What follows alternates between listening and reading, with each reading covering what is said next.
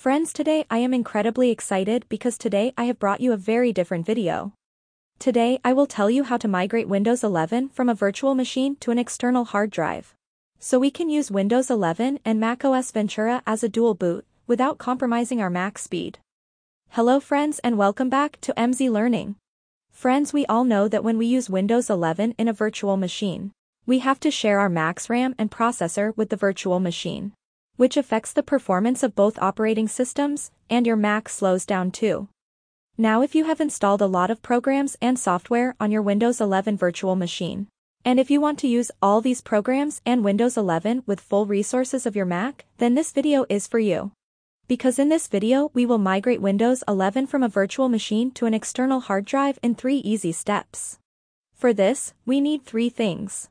An external USB hard drive that is at least 64 GB or more. I would recommend you use a good USB-C or USB 3.0 SSD for that. Your USB drive must be empty. The second thing we will need is the BootCamp drivers. You can download them with the help of the link given in the video description.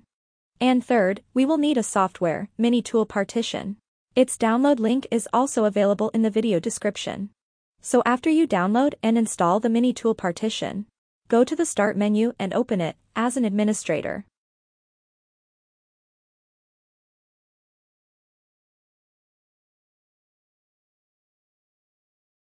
So disk 1 here is our virtual machine.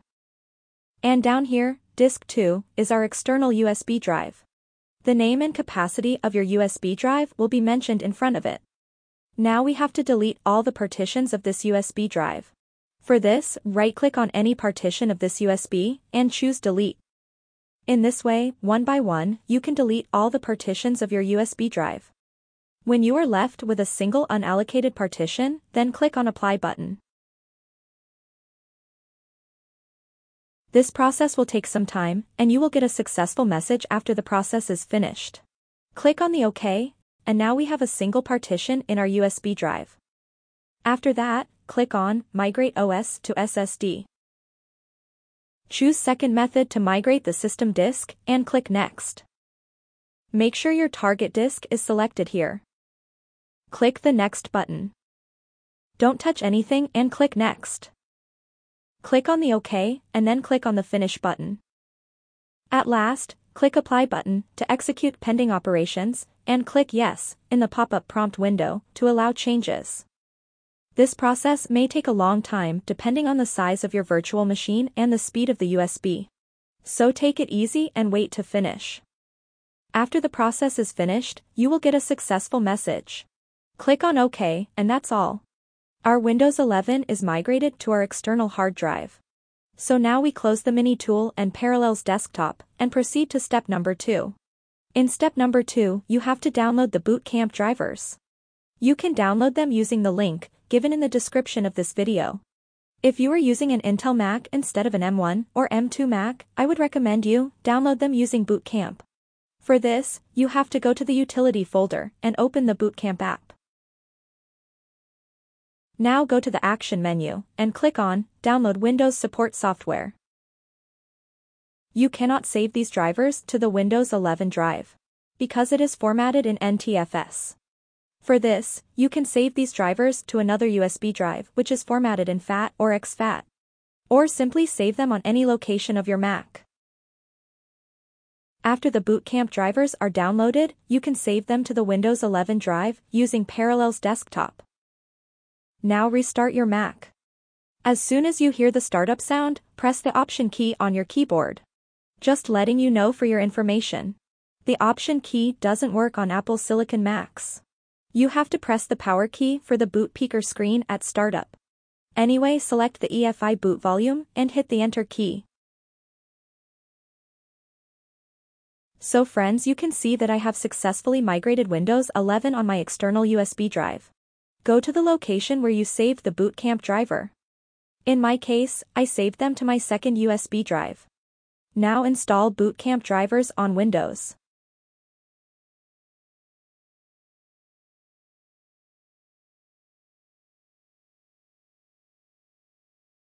After installation, restart your computer. After installation of the BootCamp, the window is working smoothly. And now I can also connect to the internet.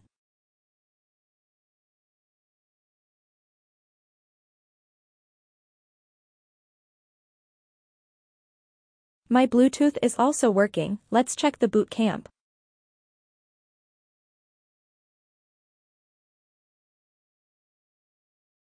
You can see that my Mac's hard drive is still not showing up here. Let's fix BootCamp. Go to your Start menu and open Apple Software Update.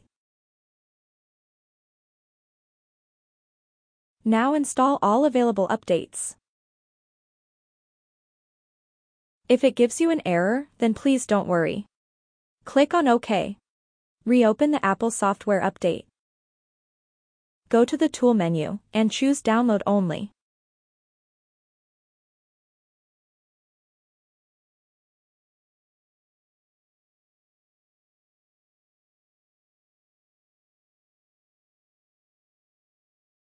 Once the software updates are downloaded, you can install them on your computer.